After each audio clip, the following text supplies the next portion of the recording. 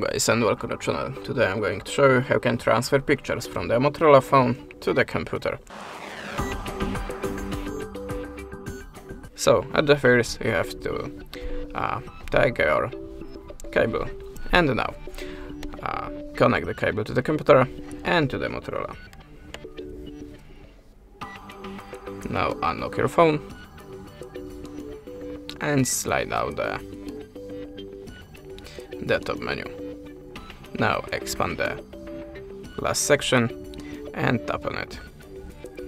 Now use the file transfer and now just go to your computer, look for the pictures catalog and copy all the pictures to your computer, and that's it. Thanks for watching, leave us a subscribe or a comment, and goodbye.